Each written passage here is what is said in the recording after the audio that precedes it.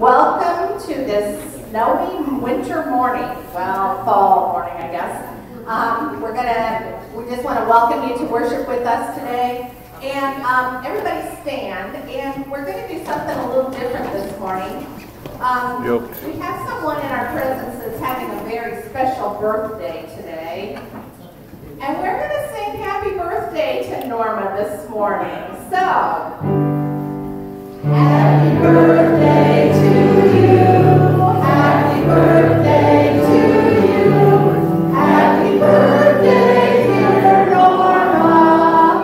Happy birthday to you. And yet more. Happy birthday, Norma. All right, while you're standing, let's say the pledges to the flag. We got the Bible here. Dave's got his Bible, so we'll start with the pledge to the Bible.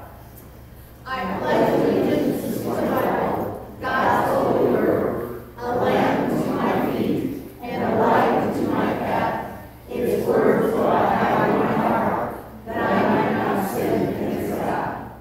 I pledge allegiance to the Christian flag and to the Savior for whose kingdom it stands, one brotherhood, uniting all Christians in service and in love.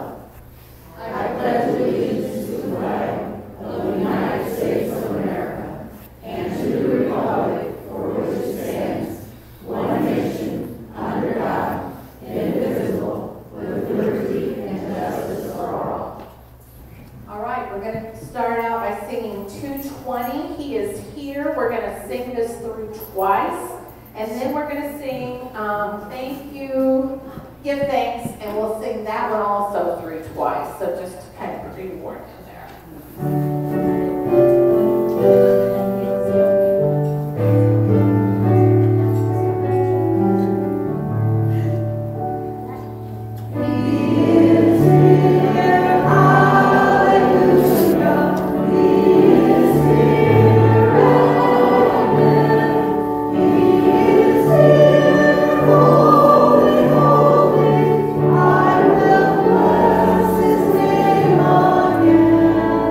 He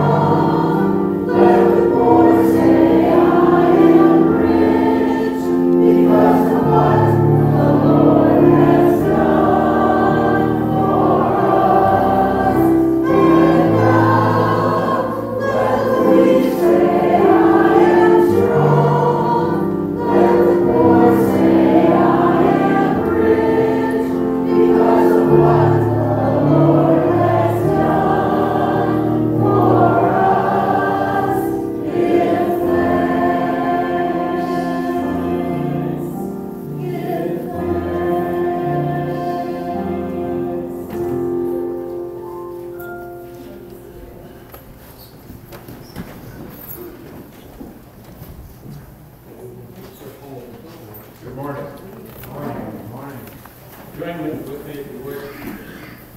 16th chapter of the book of Psalms. When you find it, if you would stand, please.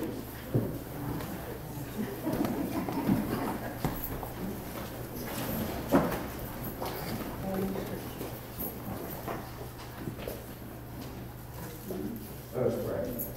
Dear God and Heavenly Father, as we enter into this worship service, we ask for the presence of your Holy Spirit. I ask that each and every one of us would have our hearts open and our minds open to receive the truth of your word. And I ask it all in Christ's name. Amen. Preserve me, O God, for you, and in you I put my trust.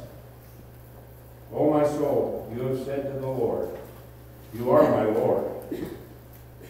My goodness is nothing apart from you.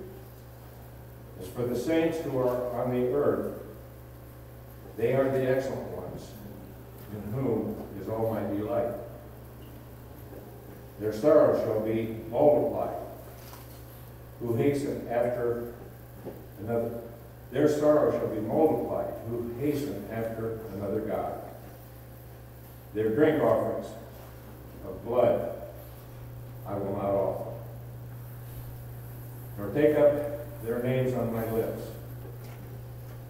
O Lord, you are my portion of my inheritance and my cup. You maintain my lot. The lines have fallen to me in pleasant places. Yes, I have a good inheritance. I will bless the Lord who has given me counsel. My heart also instructs me in the night seasons. I have set the Lord always before me. Because he is my right hand, I shall not be moved. Therefore my heart is glad, and my glory rejoices.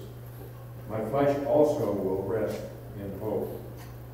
For you will not leave my soul in Sheol, nor will you allow your Holy One to see corruption. You will show me the path of life. In your presence is fullness of joy. At your right hand are pleasures forever.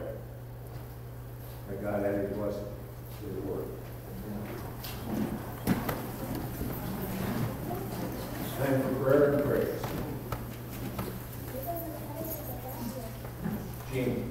Larry and I were going to look at a semi Friday, and we were in Valparaiso, and I ran into Patty Williamson, and she's not doing too well health-wise. She's having some kind of outpatient surgery on Monday. She has to have both of her knees operated on, and I talked to her for a little bit, and I asked her if I could put her on the prayer list, so I've added her to the prayer list. And her grandson, that's 3 days old, is having trouble keeping his food down, and he's in intensive care, and I don't know what hospital. His name is Emmerich or something like that. It's been added to the prayer list too. So please keep them in mind this week. So Patty's facing some surgeries on her knees. Yes. And other complications, and then a little 3-year-old grandson. 3-week old. Oh, Can't keep 3-week any old. food down. Can't keep food down. Did Yeah. she give you his name? Emmerich, I remember. Doctor or something. It's on the prayer list. What is it on the prayer list?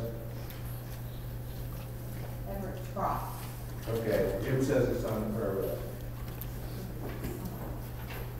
Others? Sally? I'd like to hear from my granddaughter. She's very sick and she's in the hospital. She's been in it for almost a week now. Your granddaughter? Nicole. Nicole? Okay. Rachel? I have a praise. I was able to spend a couple of weeks with my daughter and her family, and I haven't seen them for 2 years because of the COVID, and we had a wonderful, wonderful time. And I'm so happy I was able to be able to get her and come back safely.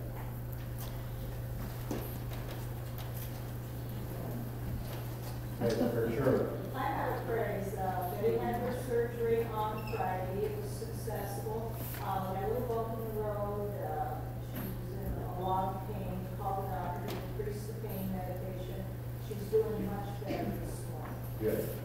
every day I'll get better. I saw another hand go up. Norma. I have a praise and a thank you. For my birthday party yesterday, I just want to thank everybody that came and brought cards. I got a total of 92 cards.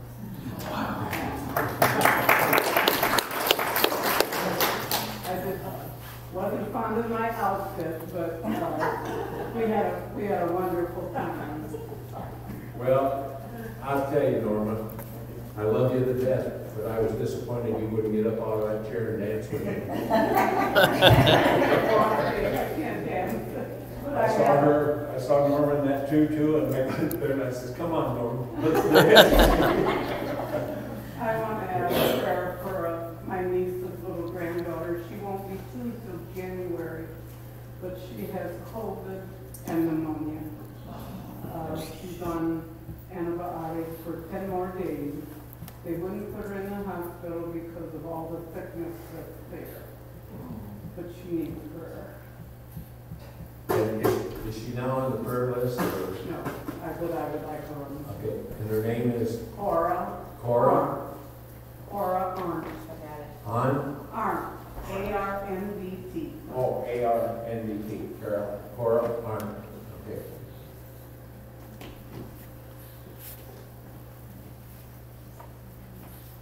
I have a couple of praises. Thankful for a God that equips you when you feel unworthy of leading a funeral service. I don't know what God chose me to be a mouthpiece for some of these funerals. But I challenge people that have been left behind in your relationship with the Lord. As I told them yesterday, it's a worship service, just like I think a wedding is a worship service. And we talked about Phyllis, but we also challenge them with their destiny of their own souls. Today, at 1 o'clock, if things work out, I will be reading some scripture for Jeff's celebration. Dinner will be served at 1:30 there. I'm figuring I'm going to eat here and hightail it up there to the BFW. But I pray that the scriptures that God led us to will lead somebody to Him.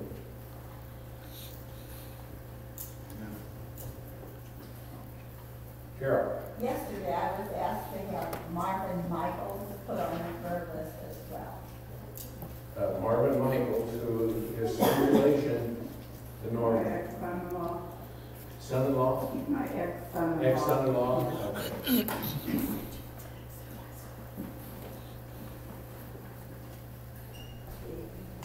Phyllis. I'd like to report to all of you that Steve will be coming home sometime this week. They did amputate the left leg of his thigh, and he's doing well. So he's planning on being home either Monday or Wednesday. Okay. If you didn't hear Phyllis, Steve is going to be coming home either Monday or Wednesday. Monday or Wednesday, tomorrow or Wednesday. He seems to be getting along real good. He did amputate his leg a week ago. It'll be a week this Monday, won't it? Yeah. At about mid-thigh. He didn't have a lot of problems with infection. So let's continue to remember Steve and Pam. Seems like they get over one hurdle and another one pops up. Anybody else? Josh, I'm glad you brought your family with you today. Good to see them.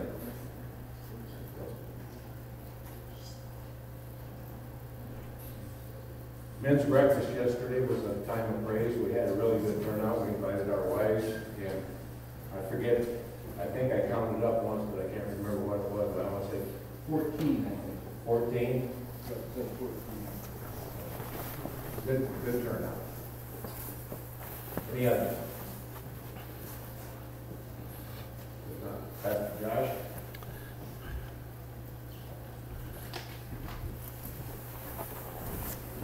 Let us be reminded this morning that our prayer for the world, the prayer for ourselves, is that God might keep us safe.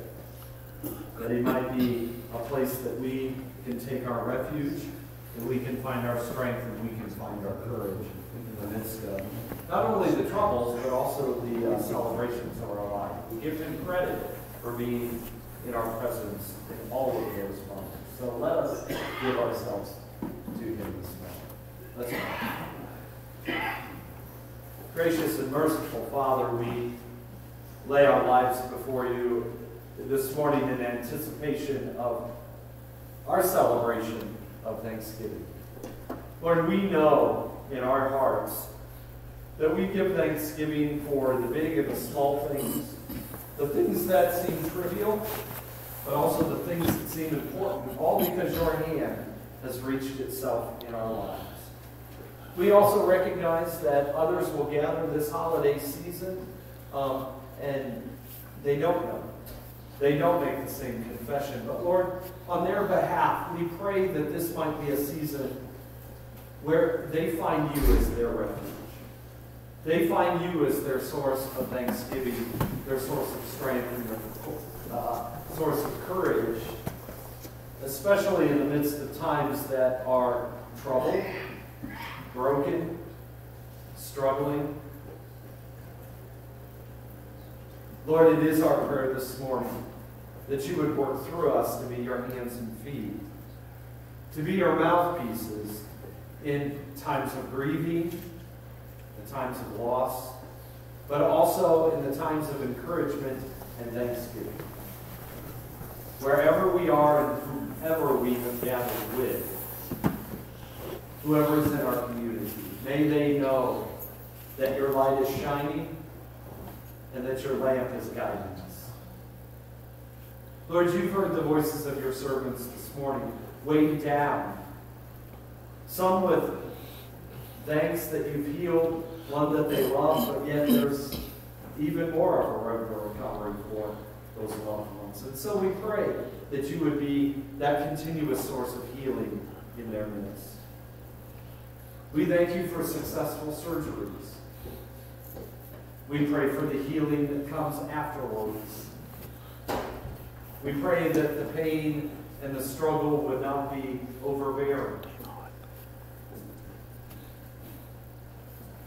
Lord, we pray for those that are struggling right now with their health from COVID, from viruses, from infections that they just can't seem to kick.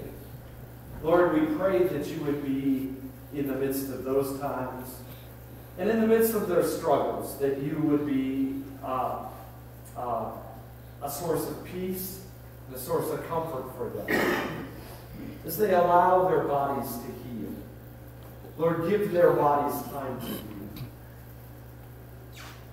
Lord, we also gather today thankful for another day of living, thankful for another life that we can, a year of life that we can celebrate. Lord, we know that those times come because of your hand. We know that they come because we have taken refuge in you. We have found you as our source of our foundation, as well as our source of comfort at times. Lord, I pray that you would continue to guide us today. That you would help us to celebrate through the breaking of a meal together. And that, like the road to Emmaus, that our meal would not just be something that we partake of, but that you are revealed in the midst of those times. In the midst of the conversations that are taking place. In the midst of our pouring our lives out in the presence of one another. For Lord, we give you all the thanks. We give you all the praise. For it is your hand that makes all things possible. It is your hand that is making all things good. Shine on us today, Lord. Show us your path. Make it clear. Remove the stumbling blocks from before us. Yet, Lord, when we do stumble, when we do falter, when we do sin, We pray that you would take those in your hands, and your forgiveness and your mercy would pour itself upon us. Lord, most of all this morning, I pray that you might make us alive. Alive because of Christ. Alive in Christ. As we seek to be your people, and we ask that you would be our God. Lord, we ask all these things in your precious and holy and significant name this morning. And all God's people said, Amen. Amen. May it be so. And let us stand once again and sing the words of the doxology, giving praise to the song. Praise God from whom all blessings flow. Praise Him, all creatures here below. Praise Him, all lovely heavenly hosts. Praise Father, Son, and Holy Ghost.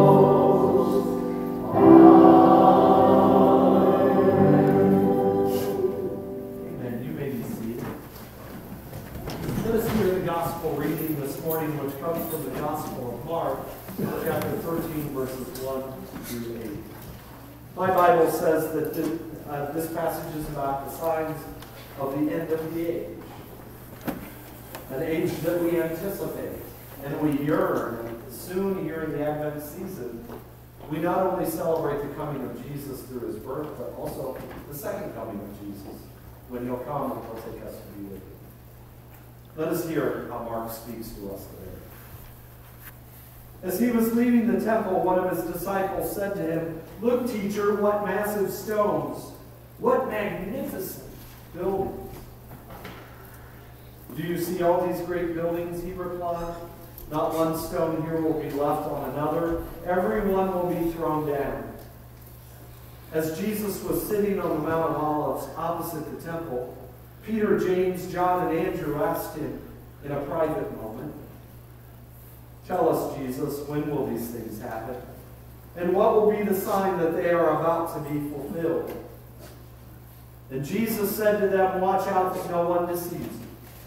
Many will come in my name, claiming I am he, and will deceive many. And when you hear of wars and rumors of wars, do not be alarmed. Such things must happen, but the end is still to come. Nations will rise against nation, and kingdoms against kingdoms. There will be earthquakes in various places and famines. These are just the beginning of the birth pains that we will experience." May the Lord add a blessing to the reading of his word from the Gospel of Mark this morning. And we're going to turn to page 781 and stand as we sing face to face. I love to read the little Bible scripture that's ahead of this, and the one for this one is from 1 Corinthians.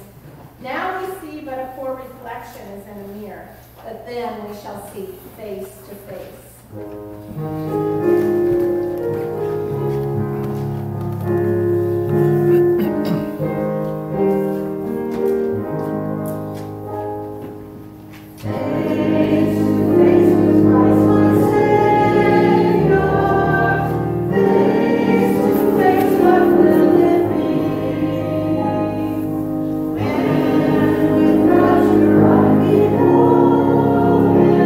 Jesus Christ.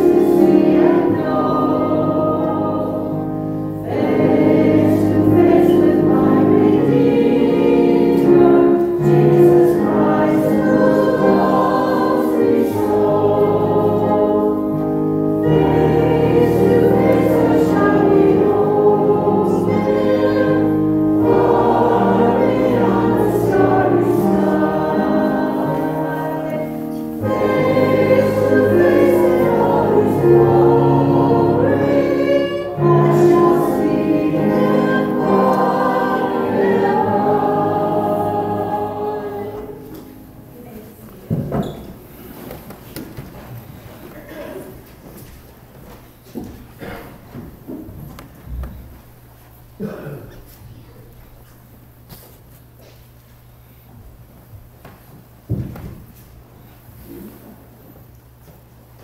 this morning, I got up to practice the song that I was going to sing today, and had it all ready, laid the CD on the table, and thought that I had put it in my bag to come to church. And when I got to church, there was no CD in there. There was a CD in there, but it was an old one, and it wasn't the one I had planned to sing today. So it was time to change gears and regroup and find something to sing then. So I got the hymn book out and went to the Thanksgiving section. Since this is our time of Thanksgiving today, our Thanksgiving meal and this time of year. And, we don't thank God enough for everything that we have. We have so many blessings. And if we had to count them all, we just couldn't. We'd be counting them for the rest of our lives because there's so many blessings that we have. And but this time of year is especially a time when we think about that, and we are giving a little more praise to God. And so this is a song of Thanksgiving, and it's a Gaither song, and it's one that I really like. So we're going to get through this one today for this. And I'll do the other one some other time.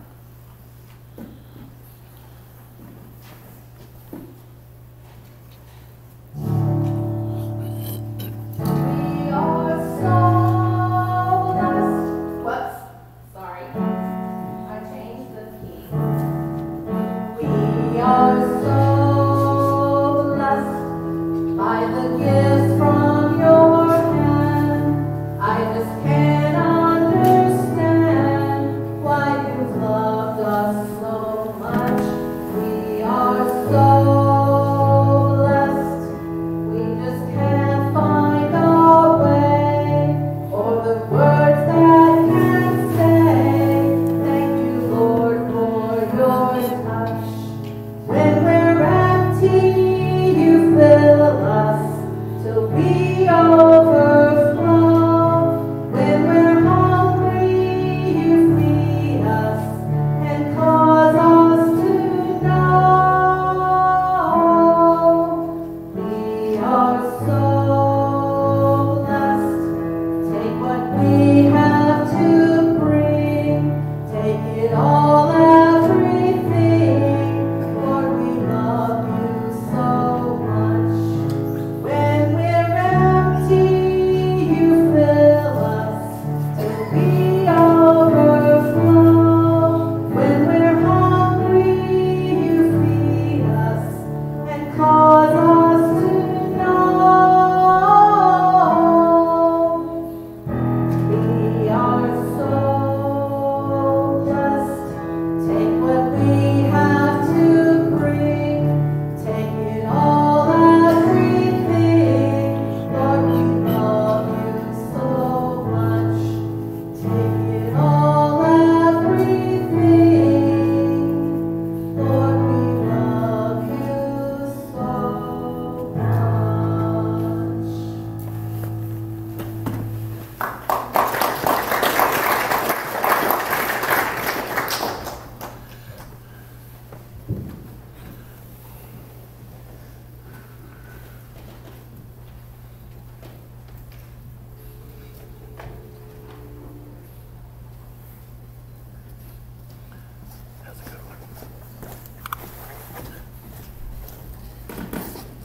As I got up this morning to go walking, I looked at the weather map and realized it's winter.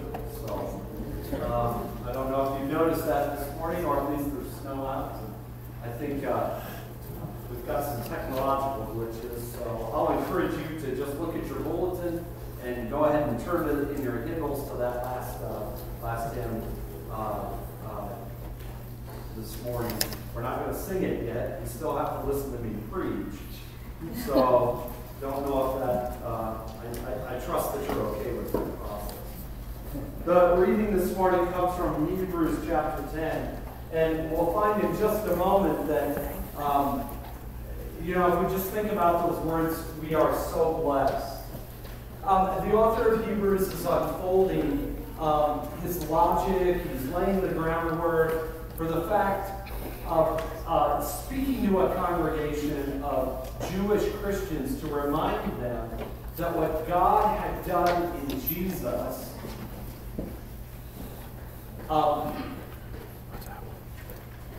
eliminated the need for the old covenant. It doesn't eliminate the fact that God spoke in those ways. It doesn't eliminate the fact that we have to struggle still as people of the New Testament, the people of Jesus, looking back into the Old Testament, that we kind of have to look sometimes and wrestle with the fact that, well, all these laws, do we need to keep up, or have we been free from them? What's our relationship to them? No, but it does mean that what the law was incapable of doing, Jesus fulfilled. And we'll hear in the passage this morning what that was. And the freedom that it gives us to live in this world and live as his people. The author of Hebrews in chapter 10 reminds us that day after day, every priest stands and performs their religious duties. Again and again, he offers the same sacrifice, moment after moment, which can never take away sin. But when this priest had offered for all time one sacrifice for sins, he sat down at the right hand of God. And since that time, he waits for his enemies to be made his footstool, because by one sacrifice he has made perfect forever those who are being made whole. Now the Holy Spirit also testifies to us about this by saying, "This is the covenant I will make with them. After that time, says the Lord, I will put my laws in their hearts, and I will write them on their minds." And then he adds, "Their sins and lawless acts I will remember no more. And where these have been forgiven, there is no longer any sacrifice for sin."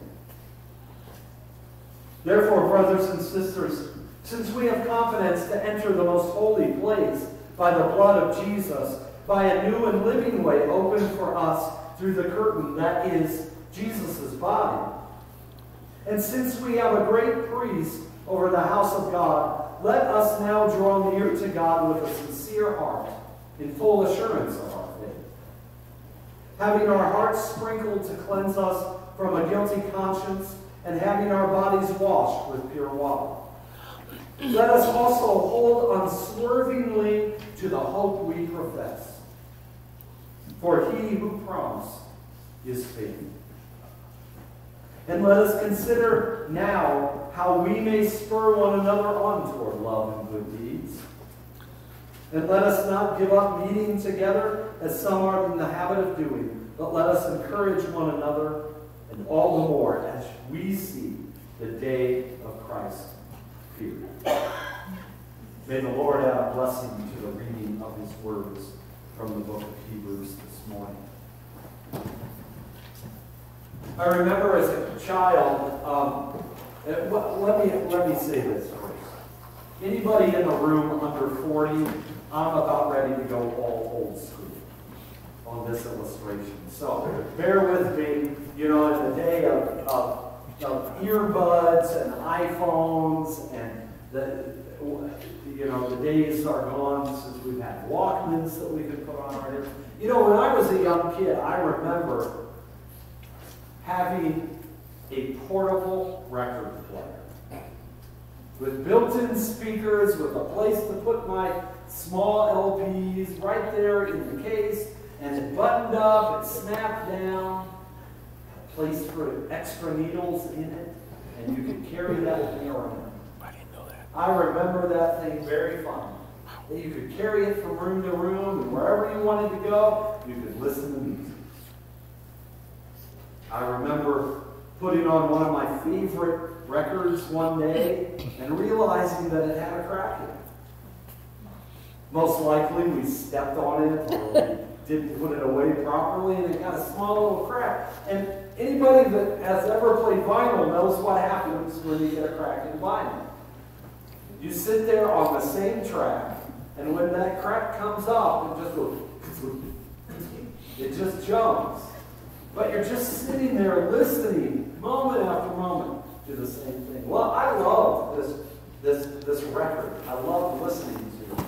And I'd still put it on, hoping one day that maybe it would get past that small little crack. And sure enough, unbeknownst to me one day as I was sitting there playing it, it happened to jump enough that it got on the track and finished the record. Isn't that so true of our lives? That sometimes we're just kind of on the same track. And it's broken. And we're sitting there in our lives and we hear it go, that we hear that needle jumping, all to just start the same track over and over and over again. Well, I was reminded of that when I read this passage, that the author of Hebrews is talking and trying to encourage the people that it's not that the old covenant is invalid. It isn't as if God wasn't speaking to you. But because of what Jesus has done, that crack in your life, that crack in your own record, that crack in your story, it just keeps repeating itself. Jesus has come and he has redeemed us through the sacrifice that he offered. And back then, the priests, day in and day out, moment after moment, they were constantly going to the temple and they were offering sacrifices for their sins.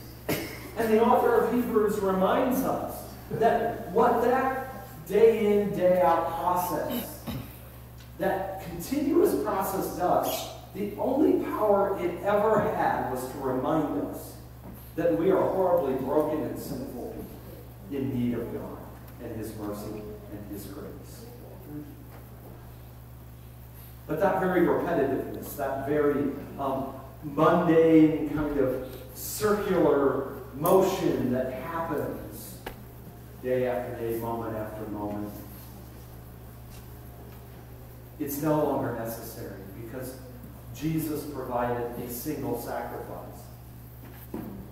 And while we're reminded of our sins, the power of the gospel, the power of the good news, the power of our thanksgiving is this, that through that, the power of sin over us has been removed. What the old covenant was powerless to do, and that is remove sin from our presence and its power and its hold over us, has now been accomplished through Jesus. And these Hebrew Christians, these Jewish Christians, these people struggling with the questions that we don't have to. These questions of, do we keep the old covenant? What is its importance? What do things look like now that Jesus has come? The author of Hebrews says, well, it's a way that God spoke to you. It's a way that God reminds you of your sin. Go on with the ritual, but remember that Jesus is the one that has freed you. He's freed you from the bonds of the old covenant. He's freed you from having to bring sacrifices day in and day out because he has removed sin and its power from among you. That's what forgiveness is. It's God looking at us and saying, I see your sin, but I remember it no more. I will overlook it. I will look beyond it because I want to see you as my good creation. And that's why I sent my Son. To walk in this world with you, to enter into suffering willingly, and to die so that you might be free. For that we should give thanks. For that we should recognize that we are so blessed by the gift from his hand, whose name is Jesus. And what has it done for us? But the author of Hebrews reminds us that it has given us confidence to be in the presence, to be in the most holy of places. And that's important for us to remember because in the Old Covenant, Remember when Moses was called up the mountainside? And he had to instruct the people. And at one moment in the Old Testament, he instructed them, tell no one to come near the foothills of the mountain. Because if they do, they will die. If they touch the holiest places, they will expire. They will die. Well, we no longer have to be worried about that because of what Jesus has done. The book of Hebrews chapter 10 tells us that in his body, he tore that veil that separated the people and the priests from the Holy of Holies, from God's presence itself. Jesus' body ripped that veil in half. It tore it apart, bridging the divide between the people and God as a high priest, giving us access directly to God. And we can have confidence that when we enter those most holy places, that we will not expire, we will not die, but we will find life and life abundantly. And so he tells us, with that confidence in hand, let us learn to draw near to God. We no longer need to fear that the presence of God will kill us. We should have the reverence in the presence of God, but we don't have to fear that we might die. So let us now, because the veil has been torn and removed, let us draw near. Let us come near to God and find that God has always been near to us, wanting us to call upon his name, wanting us to come into his presence. It's unfathomable, the freedoms that Jesus has given us in his life, death, and his resurrection. The power and the assurance of our faith. The author of Hebrews also tells us then and instructs us to not only draw near, but to also have an unswerving hope, an unmovable hope. That no matter what is going on in life, no matter what your brokenness is on that record, that LP, that place that you just seem to be stuck in, no matter what is going on in life, if we can draw near to God and God is in our presence, we can have the hope that even in the midst of these circumstances, God is with us. God is near us. Because God chose in Jesus Christ to draw near to us and remove the gap. So let us find hope. Let us find encouragement in that very profession. That every time we say, God is faithful to his promises, we are exercising our hope. That though today it is not perfect, though we see through a glass dimly, yet we will see in full. All because our profession is that God, though we do not see his promises completely fulfilled as of today, he will fulfill his promise. And what is that? But that Jesus is coming again. That Jesus is coming, and he will come and he will take the dead in Christ, and he will raise them out of their graves. And when we see that happening, when we see that day coming, we will not fear, but we will rejoice, because our time is coming as well. Those of us that are alive and professing Jesus today, we will be taken up just as they are taken up. And we will know that the day, the birth pangs, as Mark says, have begun. Let us hold unswerving. Let us not be taken off our course of the hope that we serve a God who is faithful to his promises and will make them happen. And then he gives us some practical advice. Let us learn, in the midst of all these truths, let us consider how we might encourage one another.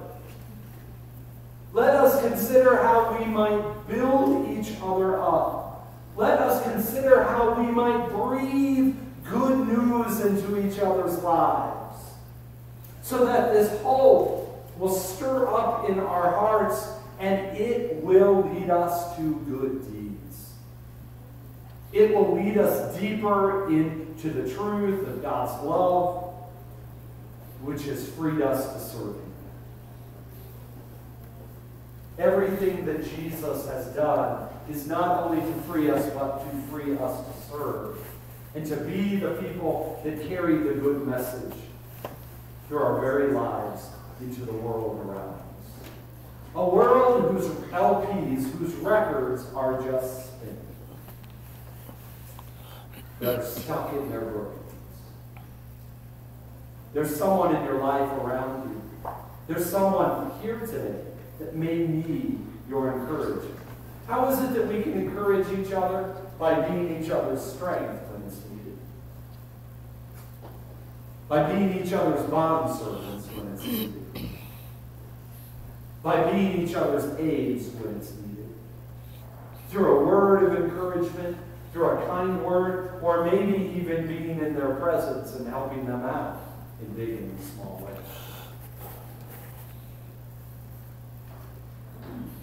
Asking them, what is it that you need today? And how is it that I can walk with you and find that with you today? How can we answer that question? But so often we get diverted from encouraging one another. Encouraging one another in love and in good deeds. Sometimes we are divided by our differences. Sometimes we allow little things to get in our way. Sometimes we allow ourselves, our personalities, our moods to get in. Let us release those things. And it's interesting in verse 25, he gives us one negative thing. We are to avoid not gathering together. There is power in the gathering of the people. And while we often use this verse to correct people, I think that the author of Hebrews is trying to remind them that so often in life, our human tendency when we need people the most is to withdraw. I'm not feeling well. I'm in pain. I'm suffering. Nobody will understand. And so we pull into our own little worlds when really what we need are other brothers and sisters to encourage us and walk with us and to be our strength. It's the power of the gathering. It's the power of worship.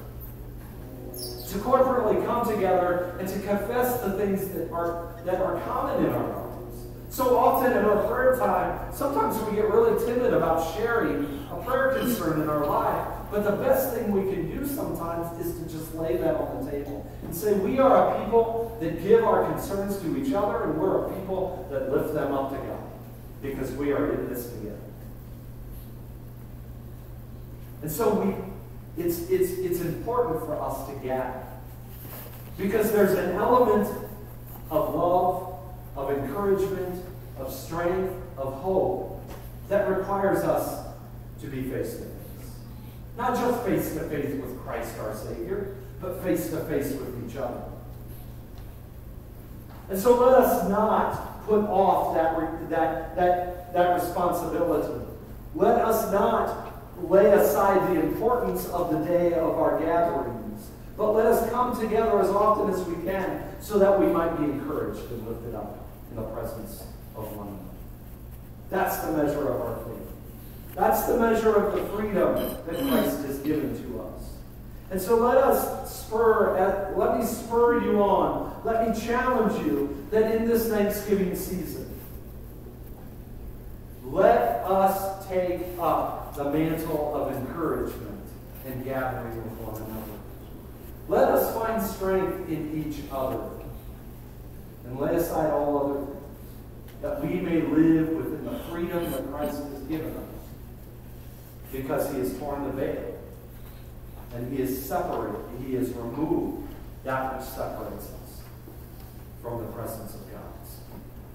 And every time we come in here, We are celebrating, we are mourning, we are weeping, we are laughing, we are singing, all because we have found a God that has drawn near to us and says, come and draw near to me. Let us sing the words as a prayer. I am thine, O Lord. I belong to you. Let me hear your voice. And then to say, Lord, as Christ was, as Jesus was, may I be willing to serve you by serving others in the world and handing them the good news that you have freed us to draw near to. Heavenly Father, as we gather on this Thanksgiving Day to celebrate,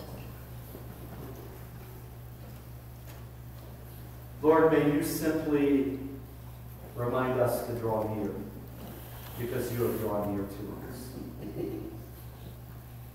And may our lives be changed and may they be challenged. That not a single person in our community and in our lives would not hear and accept the invitation to draw near to you and to enjoy the freedoms that we have received because you sent your Son to draw near to us and to give us life and life abundant. Lord, today as we break bread together, come into our presence. Change us and mold us.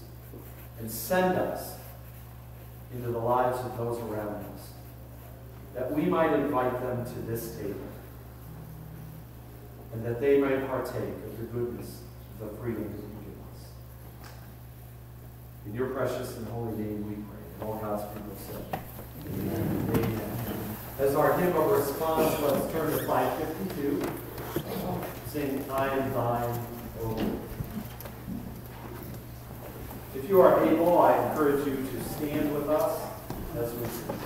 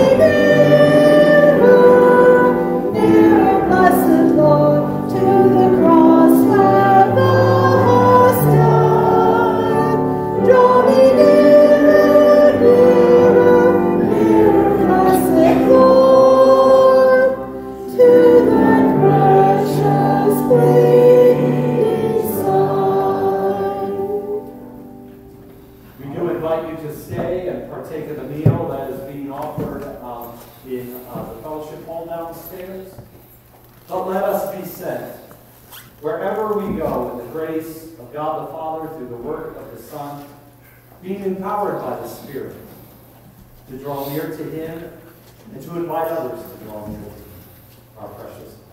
Go in His grace and mercy. Amen.